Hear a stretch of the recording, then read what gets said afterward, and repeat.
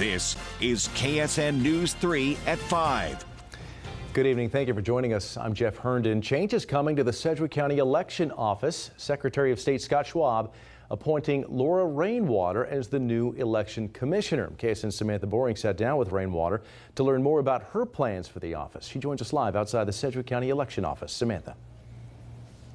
Jeff, Laura Rainwater is the third Sedgwick County election commissioner since 2021.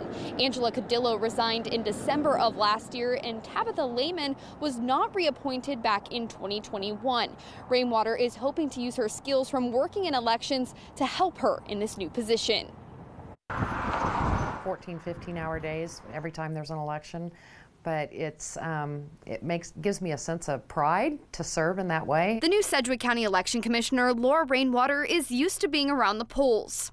Working as an election supervising judge for the last 3 to 4 years, she says it's her passion. While she hasn't been sworn in yet, she's already looking ahead to her new role. Budget season is upon us with the county, so we will be looking at our budget and hopefully right-sizing our budget and right-sizing our staff. Rainwater says she's researched the budgets for the 4 counties with election commissioners in Kansas. I do feel that more funding is needed for the Sedgwick County Election Office based on what my research there. The budget is set for this election season, but Sedgwick County Commissioner Pete Meintzner says changes could happen if needed. We have some flexibility to try to make adjustments, either permanently or temporarily.